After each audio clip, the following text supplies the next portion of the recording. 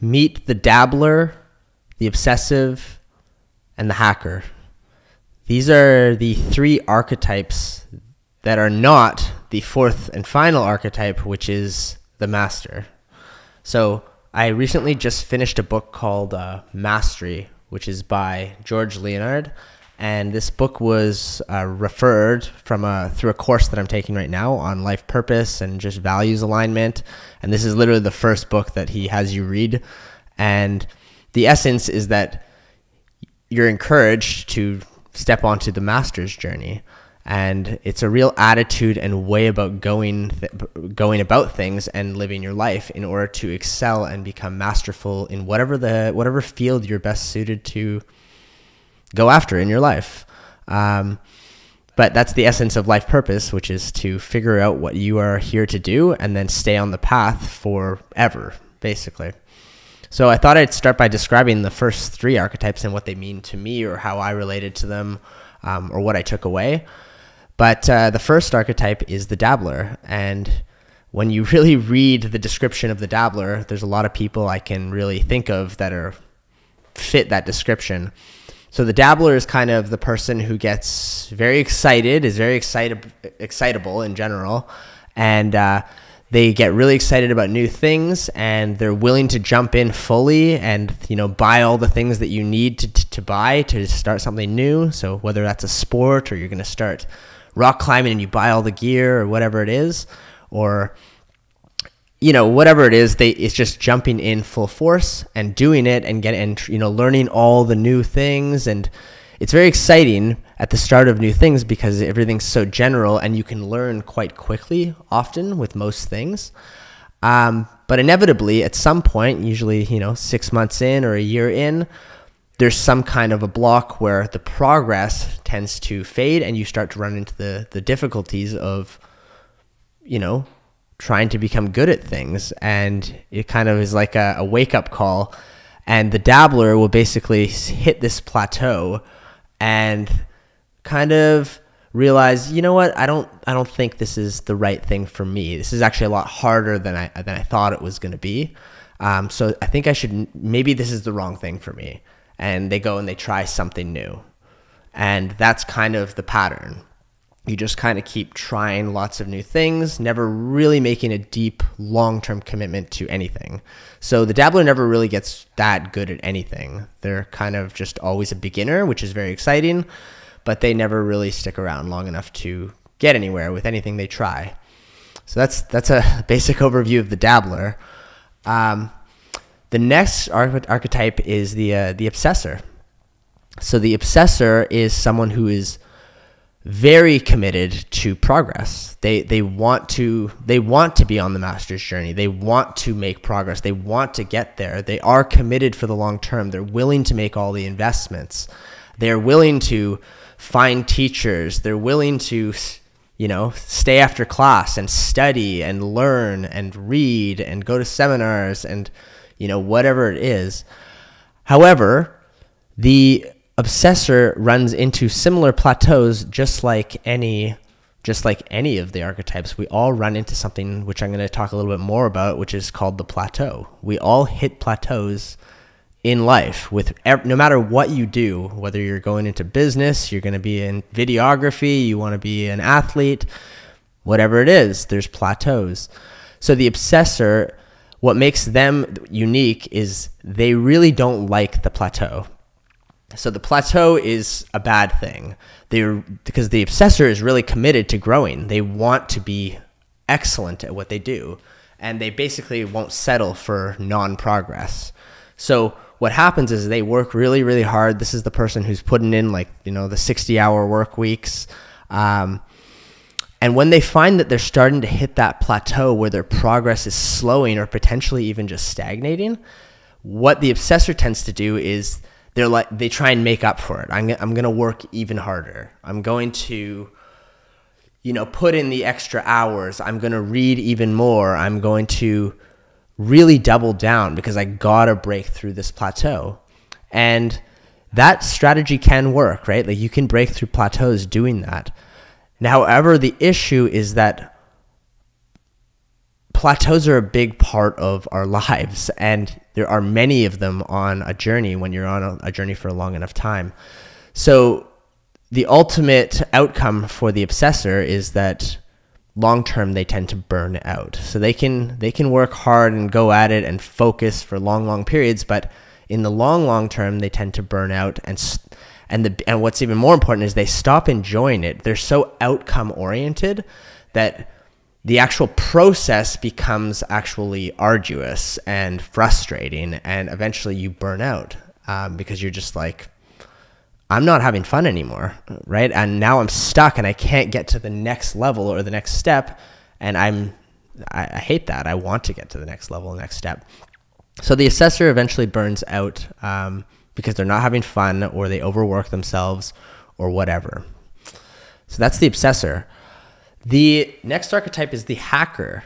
So unlike the obsessor, the hacker is actually quite content. They're quite joyful, and they can they do stay on the path for a long time. They so the term is they just kind of hack away at something. So this would be like a good example might be like a teacher, right? I go to university, I get my degree, then I go get my teacher's degree, and then I become a teacher, and now I have a career, and I become a teacher at a high school or a university maybe, or an elementary school, and you just are a teacher now, and there's professional development that's required for teachers, and you do your professional development work every 6 months or however often they make you do it, and that's kind of your career now. You just are a teacher and you teach, and you do whatever you have to do, whatever's you got to do to keep up, but you're not really in deep study of your craft for the rest of your life. So you're just kind of hacking away. And the thing about the hacker is that they hit the plateau, and then they just kind of stay on the plateau for the rest of their life. And maybe they've broken through a few plateaus throughout their life, but they're not really concerned with improving. They're just kind of doing what they do. And, plateau or no plateau, that's not really relevant. They just kind of do that now for their life. And that's the three first archetypes. Now, the master's path is different from all of that. What makes the master's path different is the devotion to the craft itself and to the process and the practice of what they do. So, like all the other archetypes, the master too will hit plateaus, and what is known to the master is that most of our lives is actually spent on the plateau. We kind of go, when you start something, you have a big surge in your skill and you get better very quickly, and then you plateau. And this might happen a few times in the early years of whatever you're doing. But at some point, we get to this place where it seems like nothing might be happening, and you just kind of seem like you might not be stagnating for long periods, but that's really not what is important. What is important is the refinement of the craft and the continuous development and study of the very craft that you have selected for your life.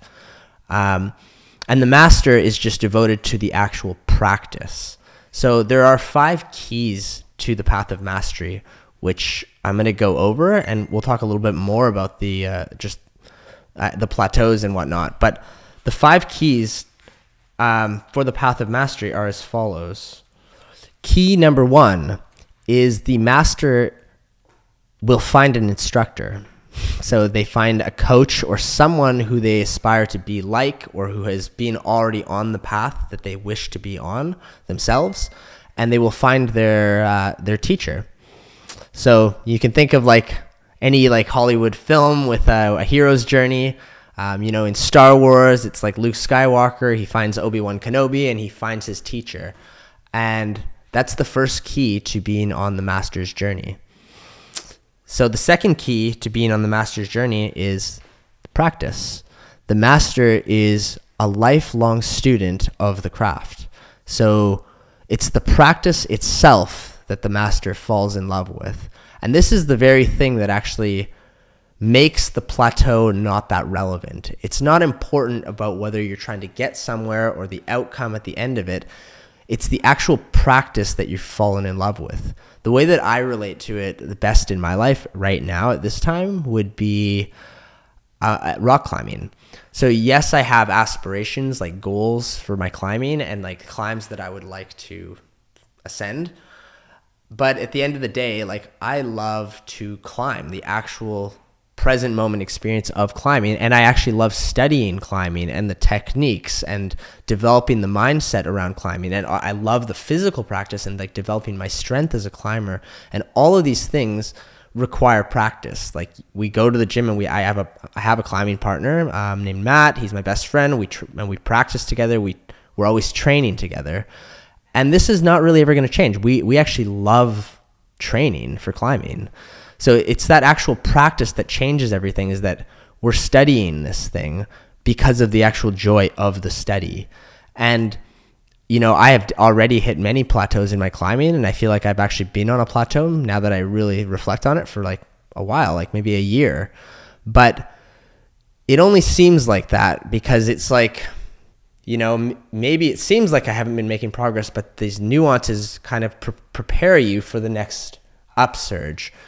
And although like if you, for the rest of my life, if I'm just climbing and training for the next 10, 15 years, like surely we will have upward momentum in our skill development and our development as rock climbers. But it's the actual enjoyment of practicing and going to the gym and the daily climbing that is why I really do it. And so in many ways, I would say with my climbing, I have found myself on the master's path. And you know, I'm still a fairly new climber. I've only been climbing 6 years, but I've been consistent for 6 years, like training every week, you know, multiple times a week, and studying and refining my technique and my mindset and my actual physical development. So that's kind of the next part of it, is like once you've found an instructor, someone who's going to help you on your path and teach you, it's the actual practice that is the next key in the master's path. The third key is surrendering into the path. So in many ways, you have to really, how do I say this? It's like the path is long and difficult, right? If you're committing to the master's journey, like, you know, for me, for climbing, like it's a 40-year journey, really. Like that's my sport for my life.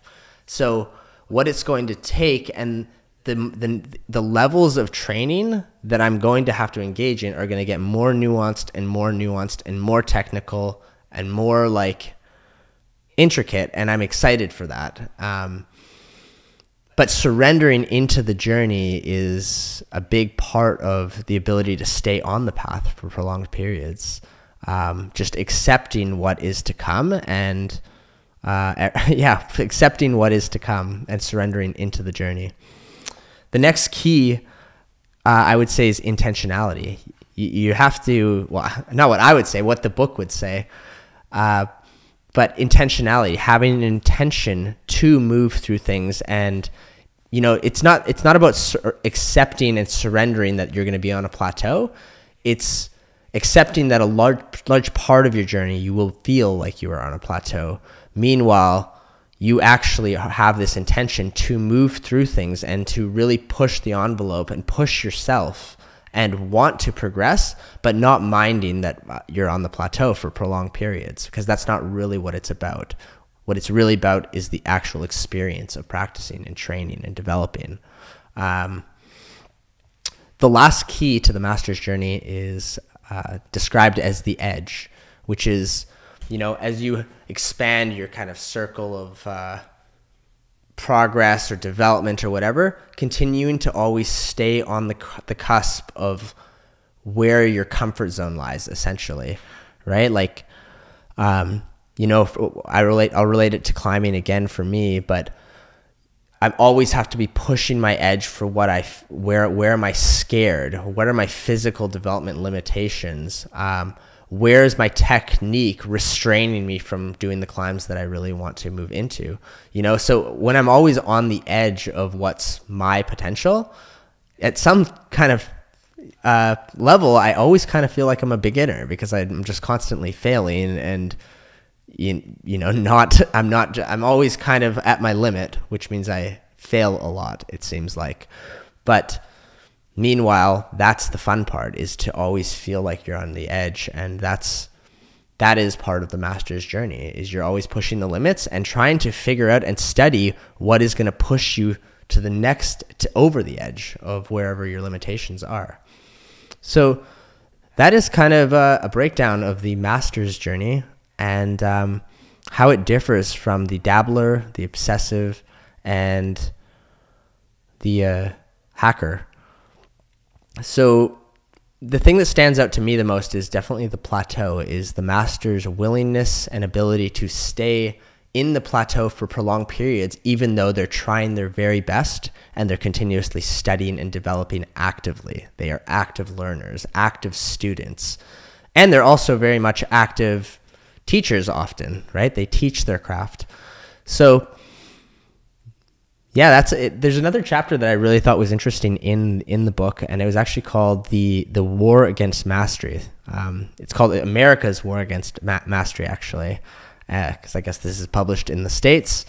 But the essence of that is that the way that our culture and our society is developed is kind of this get rich quick kind of a culture, where it's like getting results very quickly, getting results without much effort. Because there's so much marketing being bombarded at us all the time, it very much encourages dabbler mentality, right? Like, try something new, try this, keep things very exciting all the time. Like, are you kind of bored with your monotonous routines? Like, try something new. And it's a war against mastery, because the thing about mastery is that a lot of the time it won't be that exciting. It's, when I think about my training for climbing regiments, it's especially in the winter, like, you're just hanging on like a little board. Just, it's not very interesting or exciting. It's just what you have to do. And in whatever weird way, I love it because I know it's preparing me for the next thing I have to do for my climbing. So it's not just some big exciting thing, and there's nothing I can do to make it too much more enjoyable. Like, you can put music on, and it's nice to do it with a partner, but at the end of the day, like, nobody can do my push-ups for me. I just have to do them every day if I want to have a strong chest. And that's kind of the war against mastery, is that, like, so much of our marketing is just encouraging us to try and get quick results fast, and very outcome-oriented marketing messages. And that's not the reality of what masters are like, whether you're looking at the greats in anything, business, sports, like the Tiger Woods of the world. These are people who are devoted to their craft, and they're willing to work hard for sustained many, many, many, many years without ever considering, like, I have to get somewhere, I have to beat everyone. It doesn't mean you're not competitive, but it means that your competition is with yourself, and you absolutely love that process. So that is the book, Mastery by George Leonard, and I would strongly recommend the read. It's a really short read, and for me, I think it's been a very powerful one, because it's got me thinking about what I really want to do. I started taking this life purpose course recently, because I'm kind of at this place in my own life where it's like, what do I really want to commit to? I want to be masterful at what I do. And, I've identified that, like, with my rock climbing, I am on the master's journey, but with my own career and what do I want to actually do with my life and do for the next 30 years, that I can actually develop my expertise in a field that's aligned with my calling and my gifts and my strengths. It's taken some time to really reflect on it, and I've committed the next 3 months to really, like, just putting the time aside to really study it and get clear on where I'd like to develop mastery in my life. There'll be lots of places where I'll be a hacker and hack around, or like a dabbler or whatever, and that's okay. There's nothing wrong with that, but I would like to know and commit to the thing that's going to be my craft, from a career point of view and a professional point of view. So if you're struggling with any of those things, Mastery, George Leonard, go get the book. I'll put a link in the tab below.